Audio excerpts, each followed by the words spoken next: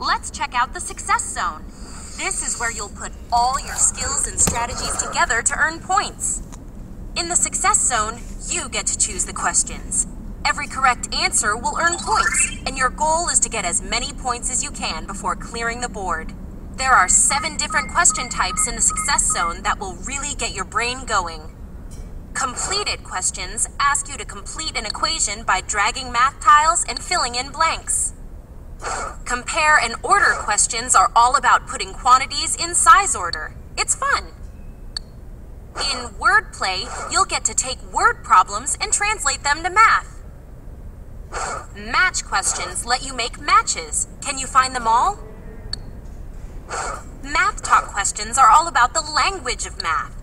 Very important. In Who's Right, you get to decide which students are doing the math correctly. You be the judge.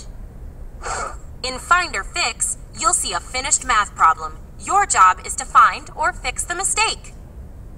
If you miss a question, you can try it again, but the second time you'll only get half the points for the correct answer. Oh, and there's also a wild card question. It's the most challenging question on the board, which is why it's worth the most points.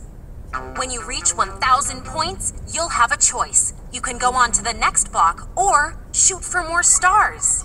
You earn badges for trying more problems in the Success Zone, and you can check out all of those badges at your dashboard. When you finish the Success Zone, well, you've succeeded. That takes serious work.